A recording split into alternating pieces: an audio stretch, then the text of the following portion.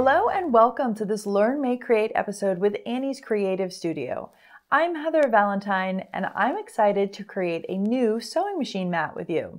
Today, we'll be using a few unconventional materials to make this creative and fun sewing mat.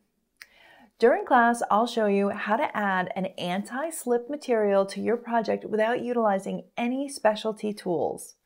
We'll also be transforming a few of those orphan quilt blocks from our work in progress pile into something functional. And I'll also be showing you how to take some of those basic stitches on your machine and create a reinforcement stitch with them. So let's download the pattern and get started. Be sure to click the link in the video description for this and all of my classes with Annie's Creative Studio.